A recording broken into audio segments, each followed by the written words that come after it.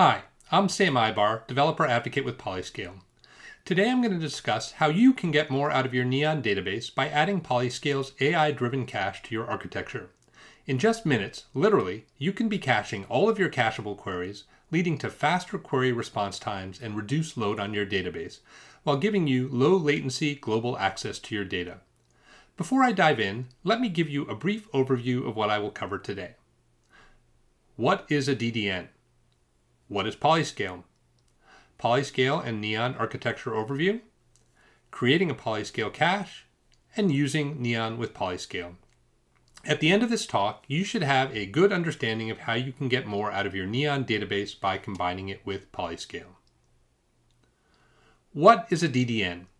A data delivery network, or DDN, is a term that we at PolyScale use to describe our overall database acceleration platform. PolyScale's DDN provides improved query performance, expanded connectivity, easy access, and scale to your database data. Think of a content delivery network, but for your data. You can easily connect any type of application to your database via PolyScale in any location, including monoliths, serverless functions, and edge functions, all while maintaining global data consistency. What is PolyScale? PolyScale is a high-performance data delivery network, DDN, that accelerates databases. At the core of PolyScale's DDN is a distributed, fully autonomous cache engine. This is deployed across multiple locations and cloud providers, forming a global edge network. PolyScale is wire protocol compatible with Postgres, as well as several other databases, which means it can be plugged into your existing application with only a change to the connection string. PolyScale then analyzes all of the traffic that passes between the application and the database, identifying what queries are candidates for caching. It builds statistical models on every query and defines how long the data should be cached for. As part of its global edge network, PolyScale has proxies that sit between your application and your database. Your database queries are routed to the PolyScale POP closest to your application, resulting in sub-millisecond response times for cached queries, regardless of where your application and database are located. PolyScale also has a self-hosted option, so you can deploy it within your own VPC in the cloud or on-premise as your needs require. Let's talk a little bit more about how PolyScale works. PolyScale uses AI to determine which queries can be cached and how long they should be cached for. Because PolyScale is wire protocol compatible with your database, we are able to parse the queries and intelligently set and adjust appropriate TTLs for read queries based on a number of inputs, such as the arrival rate of your queries and the frequency of change detected in the underlying data. If you pass all of your write traffic through PolyScale as well, we will automatically invalidate the cache when writes are made that impact cache data. If you cannot pass all write data through PolyScale, you can connect a CDC stream to PolyScale to notify the cache of database changes. While PolyScale provides automated caching, with PolyScale you also have the option to manually decide to cache or not cache specific queries or tables and to manually set TTLs rather than use PolyScale's AI. PolyScale's global edge network spans Amazon, Google Cloud, Azure, DigitalOcean, and Fly.io. You can run an application in multiple locations or even on multiple networks and still get sub-millisecond latency for cached queries to your application with global invalidations. In addition, PolyScale significantly reduces the load on your database. Every query served from cache is one less query your database must serve. We've seen customers be able to cut their database spend by over 75% due to reduced load. So summing up, what are the benefits of PolyScale? Sub-millisecond cached query responses, resource and cost efficiency, less load on the database, and easy implementation allow you to save money. Reduced network latency. Because PolyScale has a global network, meaning wherever your application may run, you can get sub-millisecond response times. Unified data access. With PolyScale, you can access your data via TCP, or you can use our HTTP API from locations like Vercel Edge Functions and Cloudflare workers, or anywhere where a TCP connection might not be the optimal solution. Simplified scale engineering. Because PolyScale is so simple to implement and can provide massive concurrent responses, your application is prepared to scale from day one. Future-proof performance. Because all of the queries from your application run through PolyScale, we are able to provide caching for every query you may have in your application, whether it's one you already have today or one you may build for a feature in the future. Now let's talk a little bit about the architecture of PolyScale with Neon. As discussed before, PolyScale sits between your application and your Neon database. So if you have a Neon database hosted in Virginia with an application running on AWS Virginia, your application will use PolyScale's AWS Virginia POP and get sub-millisecond cached query responses. If you're using multiple Neon branches, you can create separate PolyScale caches for each branch. Because PolyScale has a serverless pricing model, you pay only for what you use, so there's no barrier to setting up an additional cache for each branch. PolyScale has an API you can use to create and destroy caches as well. So if you create and destroy branches as part of the build process, you can create and destroy caches to go with them.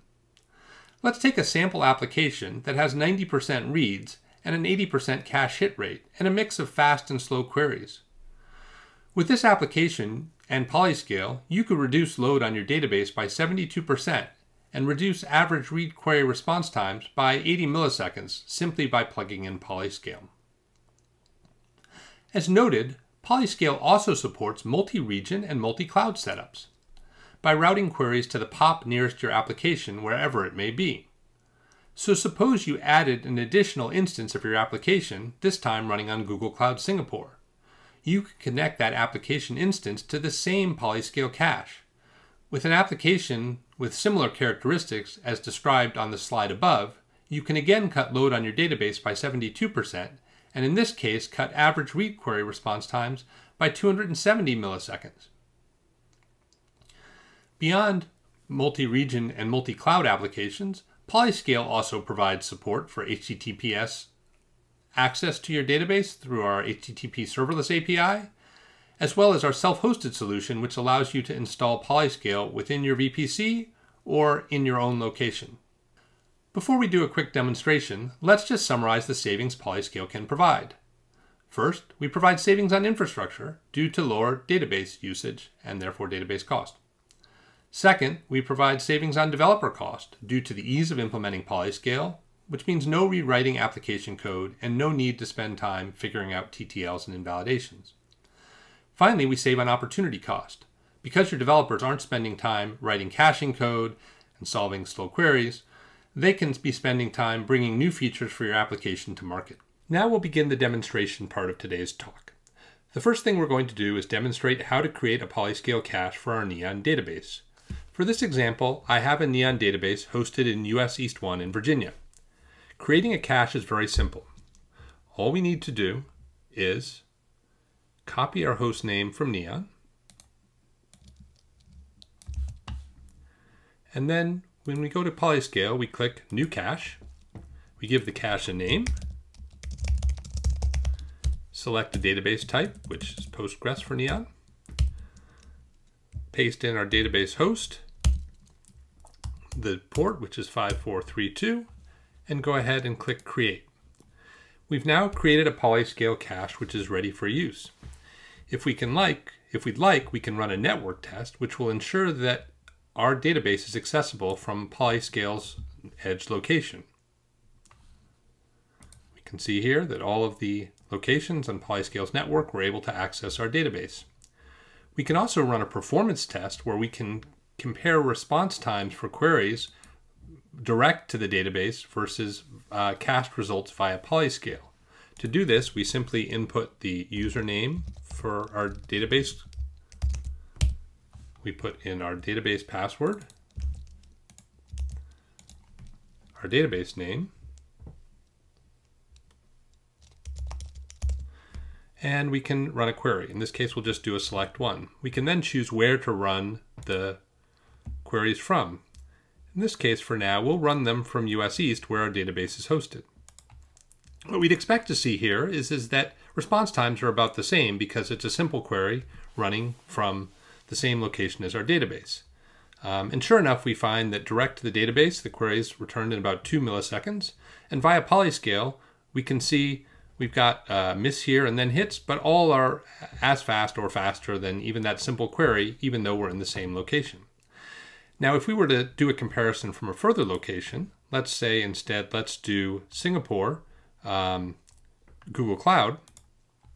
If we run this test, what we'll see now is that the requests direct to the database are much slower because they're having to traverse a great distance, whereas the request to PolyScale should be quite fast as we're returning from our local POP in Singapore. So again, here you see direct to the database, we had query response times of 218 milliseconds, whereas our queries direct to the database were all in this sub-millisecond range. So with that, we've now created our PolyScale cache. The next step is to use it in conjunction with our database. In order to do that, we'll simply update our connection string that we use in our application to replace our host with PSEdge Global and append our PolyScale cache ID as an application name parameter to the connection string. So let's go ahead and copy this cache ID, and let's go ahead and go to our application. So here what I have is just a simple application that will connect to our database and make the same request 25 times and show us the response time for each query. This application runs a query that takes some time so we can see that our database doesn't necessarily respond that quickly. So let's go ahead and run this query. Let's go ahead and run this, and we can see that the query we're running here is just a select count star as employee count, max salary as max salary, min salary as min salary from salaries. There's quite a lot of records in this database, and what we see is that the average query took 193 milliseconds. We can use the same application to actually put some more load on our database, so we can run 4 of these queries in parallel, 4 of these series in parallel. And so when we do that, what we'll see here now is that the response times have actually increased. So where before, when our database wasn't facing much load, these queries had response times in a sub 200 millisecond range, we're now seeing response times increase into the 400 to 500 millisecond range. Now, to introduce PolyScale, all we need to do is update our environment variable. So we can replace our host name with psedge.global, and then we just add the application name parameter, like so, and we're good to go. Now we can run the same application again, and what we'll see is the first couple queries are slow, but then they're much faster. PolyScale is intelligently figuring out what the optimal TTL for caching these queries is, and if we run this again, what you'll notice is that the time between misses, which are these slower queries, begins to increase. And as PolyScale gets smarter and smarter, it will find the optimal time for the TTL for this database. So you can see our average time is now reduced, in this case, to 15.4 milliseconds. Now, if we were to run these queries in parallel with PolyScale, again, what we'll see is that we still get sub 1 to 2 millisecond queries from cache, and while the average times are skewed by the misses, we're still getting much faster response times, even though we're putting a lot more load from our application. The database itself isn't seeing that load at all. If we return to PolyScale now, what we can see here is we can go to the observability panel within PolyScale, and here we can see exactly the queries we've run, and we can see that we've run 275 queries, 244 of which were hits, which means that this is all load that we removed from our database because we've introduced a PolyScale cache. We can also get other insights from here, like we can see, for example, the average execution time for cached queries versus uncached queries. And so we could look at all of the different queries that were running to our database to identify which were slow queries and which were faster queries. As I mentioned before, PolyScale also gives you the ability to set TTLs for specific queries. So if, for example, we didn't want to cache this query, we could go ahead and, from within PolyScale, set a rule and manually specify that we didn't want this query to cache at all. So if we set a TTL of 0 for this, for example, and go ahead and submit that, and we now go back to our application and run the query again, what we'll see is that all of the queries are slow because we're no longer caching it. So we really have the power to decide what we want to do.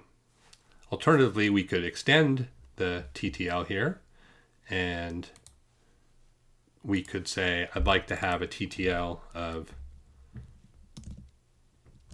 10 minutes. And now when I run this query,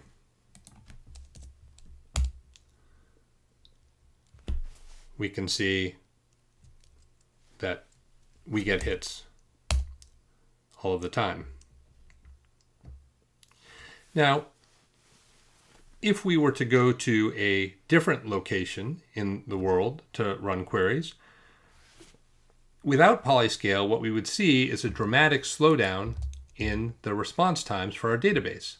So here's another instance of this same application that is running in Singapore on Google Cloud. So if I run this same query again, right, when I run directly to the database, you can see that my response times are now actually quite slow.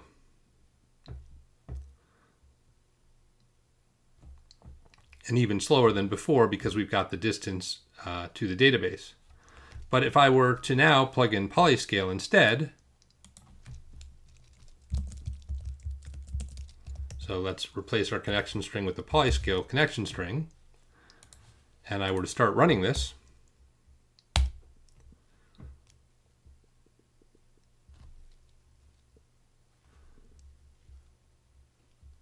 we see that our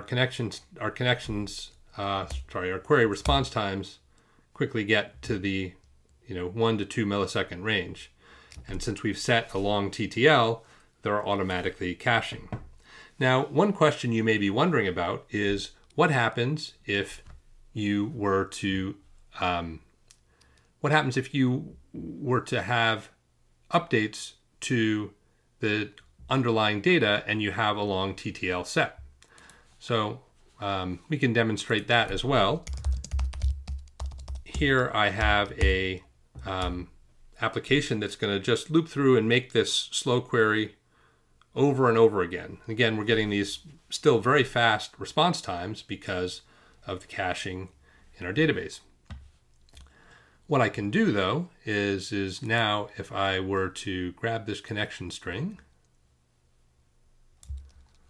and connect directly to the database, or connect to the database via PolyScale from my local machine here. And what I'm going to do now is I'm going to update this database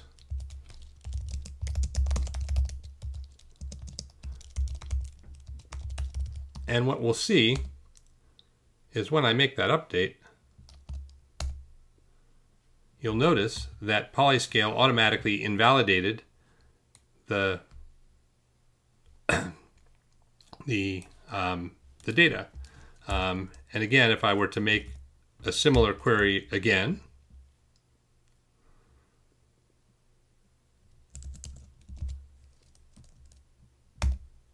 PolyScale will immediately invalidate it.